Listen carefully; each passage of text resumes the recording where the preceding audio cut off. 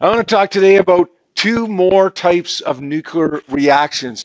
The first type of reaction that I want to look at today that causes transmutation of one element to the other, just like radioactivity does, except in a different way, is called nuclear fission. Nuclear fission is a process whereby one heavy nucleus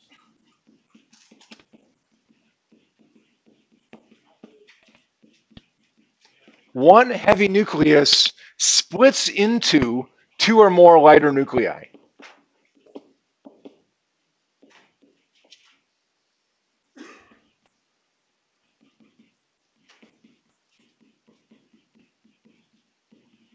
Now, in the process of doing that, it releases energy.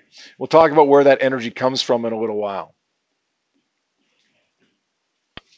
There's an example of it listed on the board. This is not the only example of a fission reaction that you could see, not even close. There's tons of reactions, tons of examples of it. Although this is a very, very common example of it, you probably will see this one again because it's so common.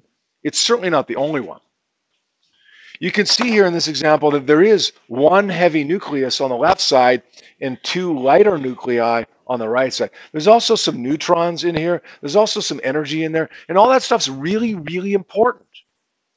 But what we want to look at in determining what type of reaction we have in establishing that this is a fission reaction is not so much the neutrons that we have and the energy that we have, but rather it's this and this. One heavy nucleus becomes two lighter nuclei. Now, how does this happen? How do we make this happen? And this is one that we can make happen. Okay, this is one that can be forced to happen in a power plant. This is one, not this specific one in a power plant, but this type of reaction can be forced to happen in a power plant. It can be forced to happen to cause a massive explosion, i.e. a nuclear bomb. Okay, we can make this happen. And we make this happen by taking something that is slightly unstable like uranium-235 and making it more unstable by smashing something into it. It's kind of like you got this big, massive iceberg in the North Atlantic. And like you're nearby it and you hear it cracking. And it's like you think it's about to break apart, but it's just not breaking apart. It's not splitting up. So what do? You get a drunk captain of a ship and you steer your big ship into the side of it, and then a chunk of this iceberg breaks off. Here, this is the Titanic. This is the iceberg. The Titanic smashes into the iceberg, and it makes the iceberg break apart. Now, it's not quite like a collision like that, although we can think of it like that. The reality is what's happening here is this neutron actually, as it gets fired at the uranium-235, as we fire using a neutron gun, literally a gun, into uranium-235, the neutron gets absorbed by uranium-235. It becomes, for a brief time, uranium-236, which will decay on its own to any one of a number of different combinations of nuclei, in this case, krypton and barium-141. And some extra neutrons. We got to have 3 extra neutrons on this side in order to balance everything out, right? We'd be missing 3 from the mass number if there weren't 3 neutrons produced. And there's also some energy produced that we'll talk about in just a couple minutes. Now, actually, I'll briefly talk about that energy now. Not where it comes from, but how much it is. 200 mega electron volts. Sounds like a lot, right? Mega. If anything has a mega in it, it's big, right? Mega electron volts. But remember, an electron volt is 10 to the minus 19 joules. So a mega electron volt is like 10 to the minus 13 joules. That's not a lot of energy. That energy is enough to move maybe a speck of dust. If this reaction could take place inside this classroom and not affect any of us. So how can it blow up a city or power a city? In the case of a power plant, you got to have lots of them taking place. How do you get lots of them taking place? It's pretty inefficient to fire an exponential number of neutrons at this uranium-235 in order to get a tremendous amount of energy here. So what we do is actually take these 3 neutrons and design your system so that these 3 neutrons can be absorbed by 3 more uranium-235s, which will cause 3 times the energy, and then produce 9 neutrons and cause 9 more reactions, which will produce 27 neutrons, which will produce 27 reactions, and then 81 neutrons, and so on and so on and so on. Within a fraction of a second, this can grow exponentially to the point where you can take this energy here that was in a single reaction enough to move a speck of dust. It can grow to the point where it releases enough energy to blow up or power a city within a fraction of a second. This was the reaction that was used by the Americans in 1945 when they bombed Hiroshima. Uranium-235 was the fissionable material that was used. The bomb that was dropped on Nagasaki was not the same bomb. It was a plutonium bomb. The bomb was technically much more difficult to build than the first one, but the fuel, the plutonium, was much, much easier to get. The uranium-235 bomb, the first one that was dropped on Hiroshima, the fuel was unbelievably difficult to get. Uranium is mined from the ground, but the vast majority of uranium that comes out of the ground is not uranium-235, the stuff that's needed for this bomb. So they got to separate it to get the uranium-235 out. They got to purify it. They call it enriched uranium. You ever heard of maybe in the news in the context of North Korea, maybe uranium enrichment? Okay. The Americans, the world is concerned because North Korea has a uranium enrichment program where they're enriching uranium to uranium-235, which makes it a fissionable bomb or fissionable material for a bomb. How do they separate it? It's not easy because uranium-235 is chemically identical to uranium anything else. So you can't separate it by chemical means, which would normally be the easiest way of doing something like that. So you've got to separate it physically. Usually what you use is centrifuge, which spins uranium around, and the heavier parts of it go to the outside. Sounds easy, but the reality is it took the Americans something like 3 years.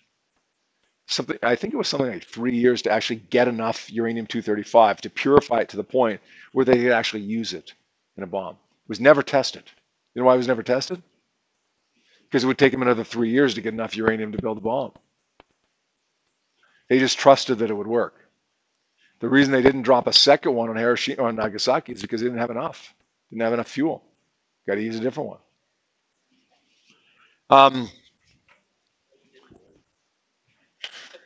Well, then the world would be a different place, right? If it didn't work, for better or worse, the world would be a different place. All right, this is what we call a chain reaction. A chain reaction where the products or the products of one reaction cause more reactions, right? This would not be effective. This would not be efficient. It would not be practical if we had to keep firing neutrons at uranium-235. But if we can kickstart it by firing one neutron, we can handle that.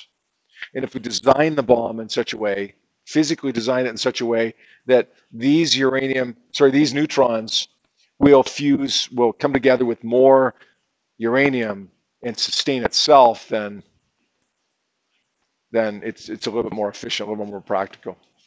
Do you know that they had in 1945 when they built this bomb about 50 kilograms of uranium-235? That's it. 2 or 3 years, 50 kilograms. That's it. That's all they got in 2 or 3 years. And when they dropped that bomb, they don't know exactly how much of it exploded, but it's thought that somewhere between 3 and 6 kilograms of uranium actually exploded. The rest of it just was wasted. That's nuts. But they knew that would happen. They knew that would happen. The reason only about 3 to 6 kilograms exploded, nobody knows exactly how much it was that exploded, but the reason that only that much exploded is because this reaction takes place, or this chain reaction takes place so quickly that the energy grows so exponentially quickly that the bomb literally blows itself apart so soon, so quickly that you can't sustain the reaction, right? The chain reaction dies because these neutrons that are produced can't go together with more uranium because the uranium's not there anymore. The bomb's been blown apart. Go ahead. Oh, that's a good question. It doesn't. It doesn't follow the law of conservation of energy. It follows the law of conservation of mass slash energy, and we'll talk about that in a couple minutes here, okay? Yeah, Connor?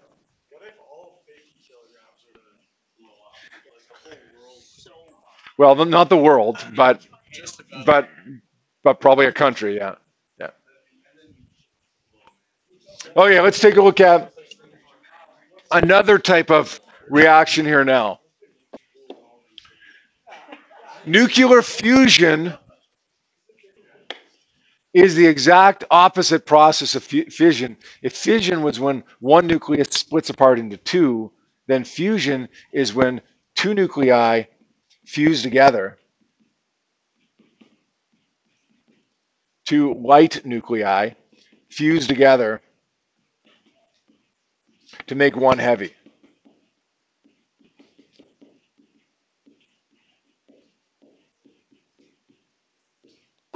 So you can see in this case here, this is not the only example of a fusion reaction, of course, but it's one. It's a good one. It's a common one. Hydrogen 2, which is a heavy isotope of hydrogen, fuses together with another heavy isotope of hydrogen to form helium and a neutron and some energy. But the important thing is not so much right now, at least in identifying the type of reaction, not the neutron and the energy, but rather that we have two things fusing together to form one, versus back here when we had one thing breaking up into two lighter nuclei. Now, this one releases less energy in a single reaction than fission, but releases more energy per kilogram than fission. Let me write that down in a little summary sentence here. I'm going to say in one reaction, the energy produced in a fusion reaction is less than the energy released in a fission reaction. But per kilogram of material, the energy released in a fusion reaction is much, much greater than the energy released in a fission reaction. So in other words, if this single reaction takes place with two hydrogen nuclei, you're not going to get very much out of it. In fact, quite a bit less than you get out of one single reaction here. But if you take a kilogram of this and you take a kilogram of this, you're going to get way more out of this. So dollar for dollar, pound for pound, kilogram for kilogram, you'll get more out of fusion than you will out of fission, but not in a single reaction. You have to have as much material to get more out of it. Does that make sense?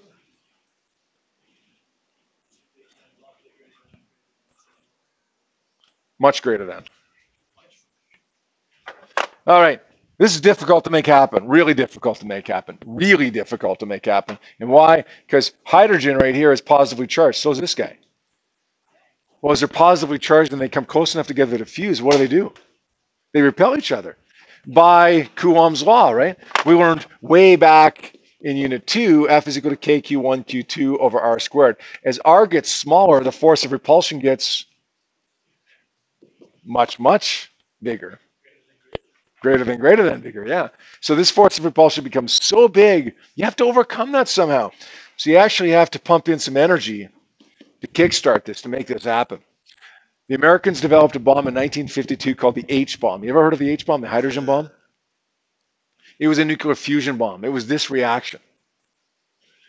When they did that, they knew very well that they had to overcome a very, very strong repulsive force, an astronomically strong repulsive force between these nuclei. The way they did it was to use a fission reaction, like essentially a small fission bomb, to generate energy, which in turn would cause the hydrogen to fuse together to form a fusion reaction. Does that make sense?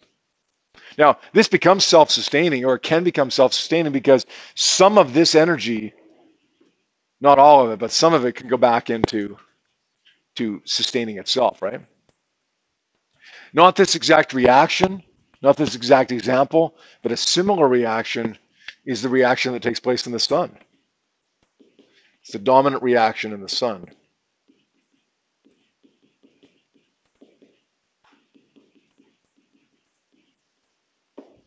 How does the sun sustain itself? Because it's hot. There's a lot of energy.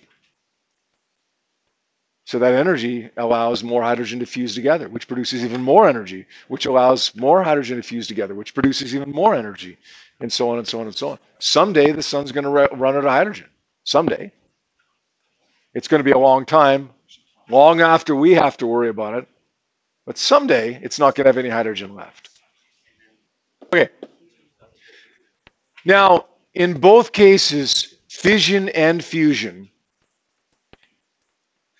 Maddie asked a question earlier about energy and conservation of energy. In both cases here, it appears as if the law of conservation of energy doesn't hold. And it's true, it doesn't really hold. Rather, we should talk about the law of conservation of energy / mass now, because what happens here is that this energy is generated because some mass disappears. Mass is converted to energy. Einstein said that energy and mass are two different forms of the same thing. Like ice and steam, kind of, like ice and steam. We convert back and forth. And that's what's happening here. In this reaction and in the fission reaction, a little bit of mass, not very much, but a little bit of mass disappears. But it hasn't been destroyed. It's just been converted to energy. Just like you got this big block of ice. Hey, a little bit of ice has disappeared. Well, it's not gone. It's just now liquid water as it's melted. We're not talking about a phase change here like that, but it's analogous to that. So now we're talking about really conservation of energy / mass. Okay, last thing here, and it's a table that we want to get copied down today. But before you copy it, I want you to just listen to what it says and what it means here.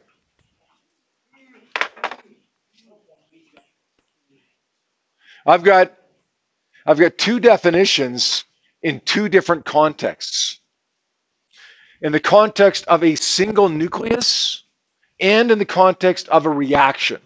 Now, the definitions sound a little bit different, but it's one definition that causes the other. It's the definition of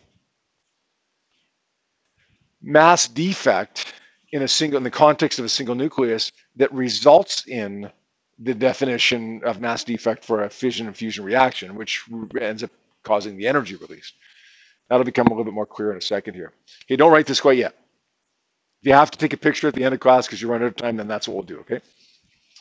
Mass defect in the context of a nucleus is the difference in mass between the nucleus and the nucleons. A nucleon is a proton and a neutron. Proton or neutron. So let's say you guys are protons and neutrons, and let's say there's 20 of you in the room, and let's say that each of you has a mass of 50 kilograms. What's the total mass of the room? 1,000 kilograms, right? But it's not. The mass of each one of you is 50, but the mass of the classroom is 999.92 kilograms. There's missing mass. You add up your mass, your mass, your mass, your mass, and your mass, it adds up to 1,000. But if you actually weigh the room, it's 999.92 kilograms. There's some missing mass somewhere. That missing mass is called the mass defect. And that's wacky right now. It's going to be wacky. Like at the end of Physics 30, this is still going to be wacky, but in just a moment, you're going to understand it just a little bit better, at least. The nucleus weighs less than what makes up the nucleus. Now, in the context of a reaction, what we start with is more mass than what we end with. we lose mass in the reaction. That's called the mass defect. Where is that missing mass? Where does it go? Well, it's an energy in both cases, but it manifests itself slightly differently here. We call it binding energy. This binding energy here in the context of a single nucleus is the energy required to disassemble the nucleus. In other words, if everybody's mass combined was 1,000, but the total mass of the room was 999.92, then 0.08 kilograms is stored in the form of energy. It's still there, but it's not mass, it's energy. We call it binding energy. Now, this is a correct, good technical definition, but what I want you to take away from this is not so much the wording that it says here in this little box here. Okay, in the end, when a reaction takes place, in certain cases, energy will end up being lost. Sorry, mass will end up being lost. That mass that's lost is in the form of energy. That's binding energy. I'm going to summarize this in a way that's a little bit easier to understand. I just put this down because that's the way technically we define it. This is more important.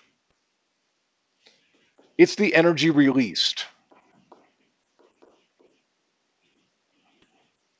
in the reaction. Now, how do you find the amount of energy that's released in the reaction? Well, you guys know this. Oh, you guys know this. It's probably the most famous physics equation ever, maybe the least done.